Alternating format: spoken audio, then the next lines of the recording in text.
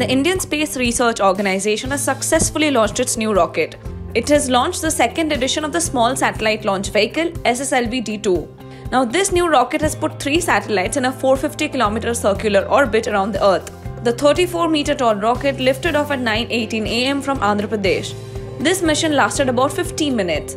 The objective was to place 3 satellites in an orbit around the Earth. EOS-07 is a 156.3 kg satellite which has been designed, developed by the ISRO. JNS-1 is a 10.2 kg satellite. The 8.7 kg Azadi Sat-2 is developed by 750 girl students across India, guided by Space Kids India, Chennai. The SSLV caters to the launch of up to 500 kg satellites.